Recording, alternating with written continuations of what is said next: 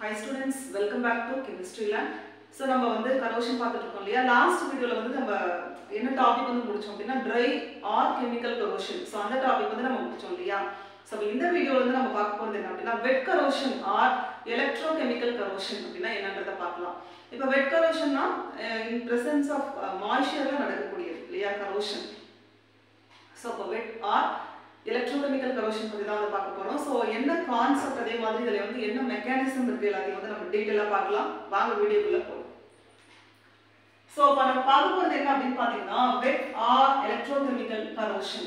So இந்த corrosion எங்க வந்து ஏற்படுது எதனால ஏற்படுது அப்படிங்கறத நம்ம பார்க்கலாம். கான்செப்ட் என்னன்றதை பார்க்கலாம்.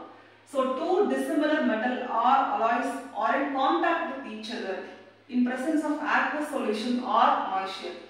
இப்போ dissimilar அப்படிங்கும்போது similarனா வந்து சேம் இல்லையா dissimilarனா வந்து வேற வேற metals அல்லது alloys இது ரெண்டுமே வந்து ஒண்ணோட ஒண்ணு கான்டாக்ட்ல இருந்தது அப்படினா அப்ப வந்து நமக்கு வந்து wet corrosion வந்து ஏற்படும் அதாவது in presence of aqueous ஒண்ணு aqueous solution-ஆ இருக்கலாம் இல்ல moistureனா ஈரப்பதம் இப்போ in presence of moistureல ரெண்டு வேற வேற metals அல்லது alloys வந்து ஒண்ணோட ஒண்ணு கான்டாக்ட்ல இருக்கும்போது இந்த மாதிரி wet corrosion வந்து ஏற்படும் ஓகேவா இது வந்து ஃபர்ஸ்ட் பாயிண்ட் அதுக்கு அடுத்து metal is exposed to varying concentration of oxygen or any electrolyte இப்போ நம்ம வந்து ஆக்ஸிஜனால வந்து ஆக்ஸிஜன் இருக்கு அப்படினா varying concentration different concentration of oxygenனாலயோ இல்ல வந்து electrolyteனாலயோ இந்த metals வந்து அதுல எக்ஸ்போஸ் ஆகும்போது அந்த metalsல வந்து wet corrosion வந்து ஏற்படும் ஓகேவா சோ இந்த ரெண்டு பாயிண்ட்னால தான் வந்து நமக்கு இந்த ரெண்டு பாயிண்ட்ஸையும் வந்து நம்ம பார்த்துக்கணும் wet corrosion வந்து இந்த ரெண்டு கண்டிஷன்ல இது ரெண்டுமே கண்டிஷன் சொல்லலாம் இந்த கண்டிஷன்ஸ்ல தான் வந்து wet corrosion வந்து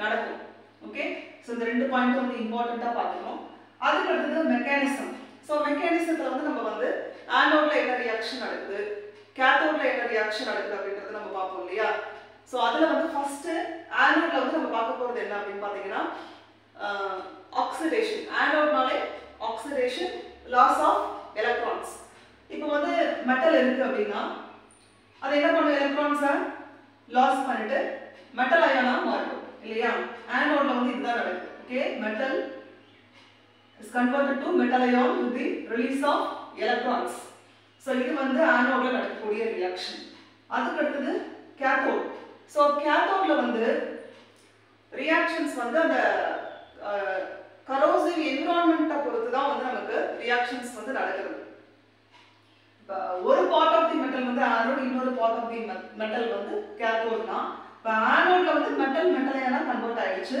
கேத்தோட்ல பாத்தீங்கன்னா ஒன்னு அசிடிக் என்விரான்மென்ட்ல என்ன ரியாக்ஷன் நடக்கும் இல்ல நியூட்ரல் என்விரான்மென்ட்ல என்ன ரியாக்ஷன் நடக்கும் அப்படிங்கறத நம்ம பார்க்க போறோம் இப்போ இந்த corrosive environment is அசிடிக்கா இருந்தது அப்படினா அங்க வந்து நமக்கு என்ன ரியாக்ஷன் நடக்கும் அப்படினு பாத்தீங்கன்னா இந்த ஹைட்ரஜன் கேஸ் வந்து நமக்கு எவால்வ் ஆகும் இப்போ 2H+ இங்க இருக்கக்கூடிய எலக்ட்ரான்ஸ் இருக்கு இல்லையா ஆனோட்ல ரிலீஸ் ஆச்சு இல்லையா சோ அந்த எலக்ட்ரான்ஸ் அதாவது கேத்தோட்ல வந்து என்னது addition of electrons ஆனோட்னா loss of removal of electrons கேத்தோட்ல addition of electrons இப்போ இந்த corrosive environment வந்து அசிடிக்கா இருந்தது அப்படினா என்ன ஆகும் அப்படினா H+ இந்த எலக்ட்ரான்ஸோட சேர்ந்து நமக்கு ஹைட்ரஜன் கேஸ் எவால்வ் ஆகும் அதே மாதிரி இந்த corrosive environment வந்து நியூட்ரலா இருந்தது இல்ல அல்கலைனா பேசிக்கா இருந்தது ஸ்லைட்லி அல்கலைன் அல்லது நியூட்ரல் என்விரான்மென்ட்டா இருந்தது அப்படினா அங்க வந்து நமக்கு ஹைட்ராக்சைடு அயான்ஸ் வந்து ப்ரொடியூஸ் ஆகும் இது பாத்தீங்கன்னா oxygen + the electrons + water molecules சேர்ந்து நமக்கு வந்து ஹைட்ராக்சைடு அயான்ஸ் வந்து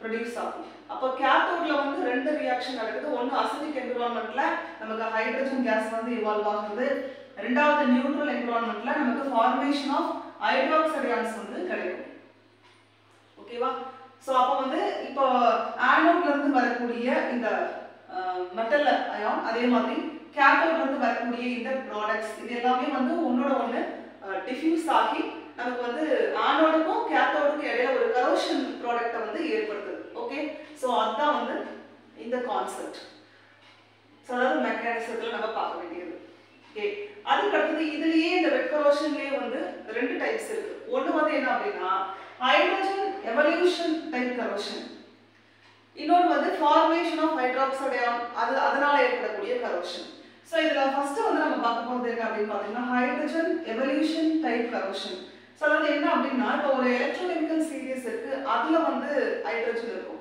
அப்ப அந்த ஹைட்ரஜனுக்கு மேல இருக்கக்கூடிய மெட்டல்ஸ் எல்லா மெட்டல்ஸ்மே என்ன பண்ணும் அப்படின்னா அசிடிக் சொல்யூஷன்ல டிசால்வ் ஆயிடும். டிசால்வ் ஆகும்போது நமக்கு ஹைட்ரஜன் கேஸை எவால்வ் பண்ணும். ஸோ அதுதான் வந்து இதோட கான்செப்ட். அதாவது ஹைட்ரஜன் எவல்யூஷன், ஹைட்ரஜன் கேஸ் வந்து இவால்வ் ஆகுது, வெளியேறுது. எப்போ அப்படின்னா இது எப்போ நடக்கும் அப்படின்னு பார்த்தீங்கன்னா ஒரு எலக்ட்ரோகெமிக்கல் சீரீஸ் இருக்கும். அந்த சீரீஸ்ல ஹைட்ரஜன் வந்து இருக்கும். அந்த ஹைட்ரஜனுக்கு மேல இருக்கக்கூடிய எல்லா மெட்டல்ஸுமே என்ன பண்ணும், அசிடிக் சொல்யூஷன்ல டிசால்வ் ஆயிடும்.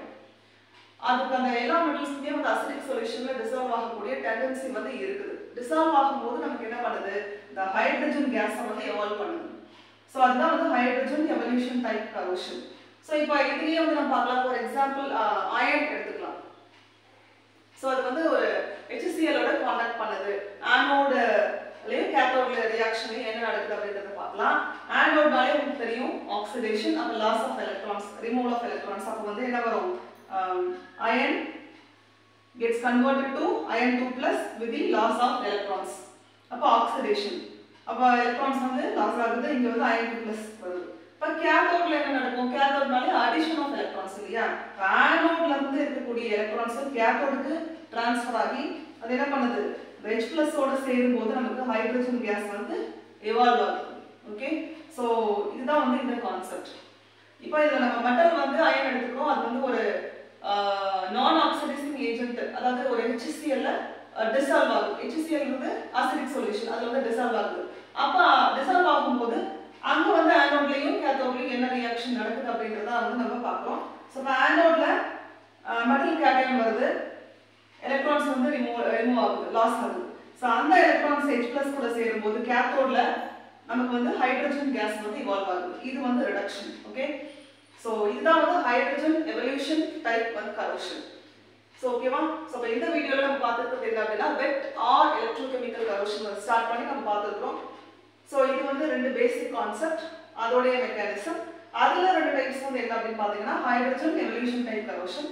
ஸோ இதோட கண்டினியூஷன் வந்து நம்ம நெக்ஸ்ட் வீடியோவில் பார்க்கலாம். ஓகே, ஸோ இந்த வீடியோ உங்களுக்கு பிடிச்சிருந்ததுன்னா லைக் பண்ணுங்க, கமெண்ட் பண்ணுங்க, ஷேர் பண்ணுங்க. ப்ளீஸ் கெமிஸ்ட்ரி லேண்ட் சேனலுக்கு மறக்காம எல்லாரும் சப்ஸ்கிரைப் பண்ணுங்க, சப்போர்ட் பண்ணுங்க. தேங்க்யூ.